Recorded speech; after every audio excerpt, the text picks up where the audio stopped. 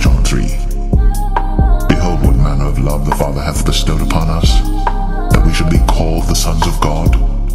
Therefore the world knoweth us not, because it knew him not. Beloved, now are we the sons of God, and it doth not yet appear what we shall be. But we know that when he shall appear, we shall be like him, for we shall see him as he is. And every man that hath this hope in him purifieth himself, even as he is pure.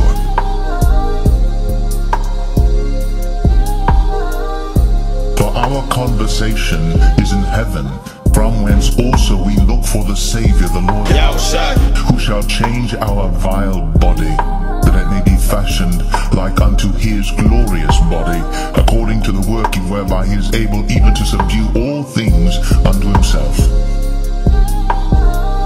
All flesh is not the same flesh, but there is one kind of flesh of men, another flesh of beasts, another of fishes, and another of birds.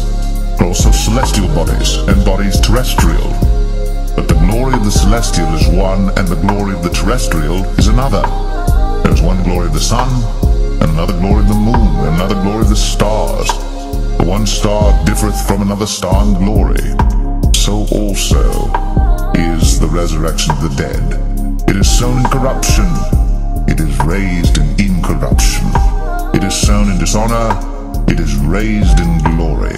It is sown in weakness, it is raised in power. It is sown a natural body, it is raised a spiritual body. There is a natural body, and there is a spiritual body. And so it is written, the first man Adam was made a living soul, the last Adam was made a quickening spirit. Howbeit, that was not first which is spiritual, but that which is natural, and afterward that which is spiritual. The first man is of the earth, earthy. The second man is the Lord from heaven. As is the earthy, such are they also that are earthy. And as is the heavenly, such are they also that are heavenly. And as we have borne the image of the earthy, we shall also bear the image of the heavenly. Now this I say, brethren, that flesh and blood cannot inherit the kingdom of God, neither doth corruption inherit incorruption.